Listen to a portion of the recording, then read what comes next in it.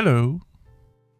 Did you know that openSUSE have a AUR? They have it's called openSUSE software. Did you also know that they had a CLI helper? Kind of like what Yay is for Arch Linux. Well, they do. It's called OPS Package Installer, OPI. And if we go up here and look at their GitHub page, you can actually see that I'm not lying to you. I'm basically not being a deceitful little idiot. And it also show you here how to install it. On the top, Repos and sudo SUSE Linux Enterprise. I think this is what it stands for. So it's basically just sudo zipper or cipher install OPI, and then you get the helper. And what it does is it actually, well, let's run it. OPI. openSUSE Package Installer, and it basically just gives you a way of installing from the openSUSE build service or the openSUSE software portal, or what you will call a factory and all of those things. It also allows you to install packages from the community repositories like Pacman and stuff like that. And if vendors have their own specific, repository, and you can see some of them down here.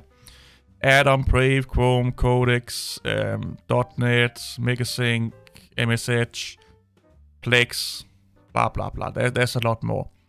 So let's say you want to install Spotify. So we do OPI and we just type in Spotify. And it will now search all of the repositories. And we had 28 searches, or not searches, results. Let's see what else we have here we can look at. Let's try number 2, that's Spotify Qt. And you can see right here, this is actually a better example also because you get different options. You have 7 options. So the green one, this one right here that says openSUSE Factory Plus. openSUSE Factory is that testing bed. You can use it, up to you. But it could be a little bit unstable. Then you have number 2, that's from media. It's basically taking from the Pacman repository also. Then you have community repos. That's the red ones here. And you can see what version they have out here. So if I just pick number 2.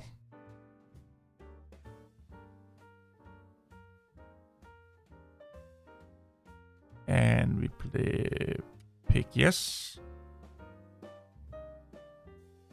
And do you want to keep the repo multimedia apps? Like yes, so it seems like it was its own repo, not the Pacman repo, apparently. So I was wrong there. So if you go in here, you can see here we have Spotify Qt. And then you have to log into it and stuff like that. Cancel that one.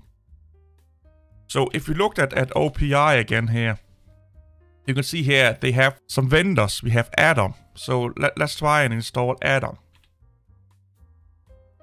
We want to install Atom repository, or Atom from the Atom repository. Click yes. So it's basically adding the Atom repository. And as far as I know, this is the Atom developer's own official repository. And we want to install it. And it's asking us, do we want to keep the repo? Of course we will, because I think that also allows us to update it. So if we go up here, we should have Atom in here somewhere. Yep, it's up here.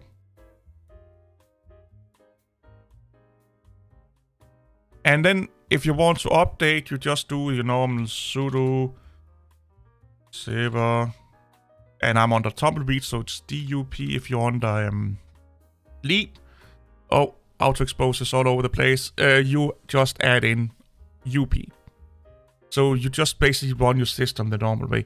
So this could be a really good way if for some reason you can't find the package you need under the official repositories and the community repositories called Pacman. You can install OPI, sorry. And then you have access to basically the AUR for openSUSE, or the PPA section for openSUSE under the command. So think of it as Yay for openSUSE. That's quite a neat little tool. It's not as powerful as Yay, but it does what it needs to do. And most people will not even have to use it. It's only if you want a newer version of VLC or Cinnamon and stuff like that if you're under Leap and whatnot. So see you all later. Have fun. Test this out. And openSUSE keeps being more and more amazing.